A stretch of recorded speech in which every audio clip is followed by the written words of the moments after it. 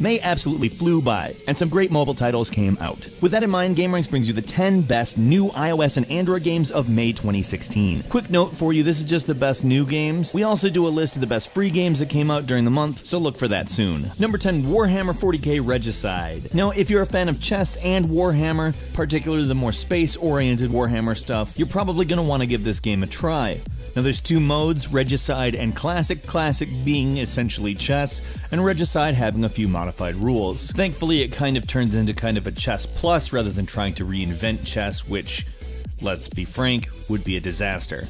Now let's be honest, there's really not enough good chess games out there that aren't just chess. So it's not like there's really a lot of competition for this, but it is a great game and I would highly recommend it. Number 9, Brothers: A Tale of Two Sons is about as pretty as an adventure game gets on mobile that is also going to pound you in the gut if you play the whole thing. Now this game came out on iOS in 2015 and several other platforms prior, but it's new to Android, and if you haven't got the chance to play it, I can't really imagine a better time to do it. It's an inventive, colorful, and very well done game, and now that it's on Android, anything else on Android needs to take note that this is pretty much the standard now. Number 8, Talisman: The Horus Heresy, which is another Warhammer game, but this time it's a board game. It's set in the 40k universe, and honestly at this point I would be rolling my eyes at the amount of Warhammer games that exist if they didn't keep managing to make them good. This is a beautiful and really enjoyable digital board game. It's based on the Talisman rule system. It's a great game for up to 4 people, locally or online. It's really enjoyable. Number 7, Mazes of Creadit 2,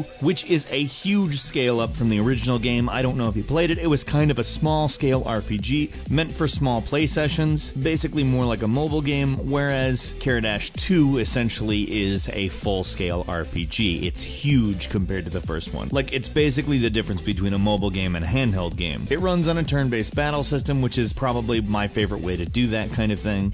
I mean, I like me some real time, but I really like me some turn-based. Yeah, I'm that kind of nerd. And you essentially crawl dungeons. It sounds pretty familiar, but in all honesty, it's just such a well-executed version. If you liked PC dungeon crawling games from like the mid-90s, that is Mazes of Creadit 2. Number 6, Titan Quest, which is a PC game from a while back, has finally been ported to mobile, like a lot of great PC games from that era. Titan Quest is essentially an action RPG combined with a hack and slash. This is a game that has a completely different look to it, but was often very positively compared to Diablo. And if you understand what that means, you know it plays a lot like Diablo, but isn't looked at as a ripoff. In fact, is favorably compared to basically what is considered the grandpapa of PC action RPGs. Number 5, Rush Rally 2, which I'm gonna go ahead and say is, I think, possibly the best racing game on mobile. And believe me, that is pretty high billing because there are about 4 billion racing games on mobile. And it's not just because of the graphics. I'm actually gonna go ahead and say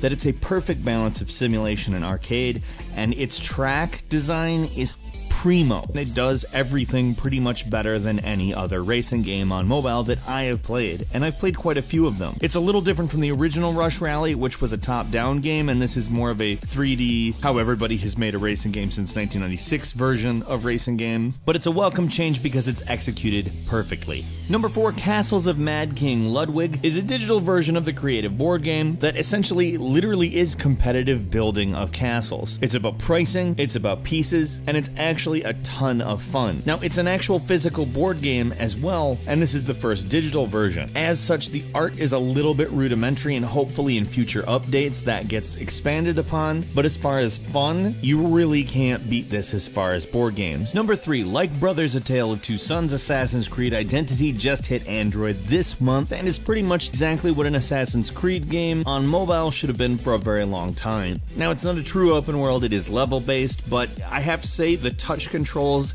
really are phenomenal, and to say that about a 3D game that functions like a full Assassin's Creed, it's actually pretty impressive. I would maybe call it Arcade Creed. It has a little bit less depth than the mainline games, but is significantly more similar than other mobile Assassin's Creed games, and I'd say pretty much nails it. Number 2, Romancing Saga 2, which is actually the 4th game in the Saga series. The first 3 originally branded here as Final Fantasy Legend. Romancing Saga 2 is a classic that we kinda missed in America, and contains a really interesting scenario system, which makes it so that, as they claim, no 2 players will experience the story the same way. It also has remastered graphics, but unlike a lot of remasters, does not touch the style of the original, thankfully. And finally, number 1, Lifeline Whiteout, which is an interactive fiction that actually is one of the few apps that legitimately takes advantage of the Apple Watch, with a lot of the events actually depending on what time it is. It's the 4th game in the series, and the series has gradually gotten better throughout the 4. If you're a fan of interactive novels, this is definitely the way to go for May 2016. I mean, let's be real, an interactive novel can either be really, really good or really, really bad. And fortunately, this is in the first of those 2 categories. It is a fantastic interactive novel, and definitely proves that it's a viable genre. And one bonus game for you this month, Imbroglio. It's somewhere between a board game, a maze game, and a combat game, and is ridiculously easy to learn to play, while still containing lots of depth. And that's it for May 2016. Did you play any great games, including any of the ones on this list? Let's meet in the comments and have a discussion about what the best mobile games were for May 2016. If you enjoyed this video, please click the like button, and if you're not subscribed, now is a great time to do so. We upload brand new videos every day of the week. The best way to see them first is a subscription. As always, thank you for watching this video, and we will see you next time right here on Gameranx.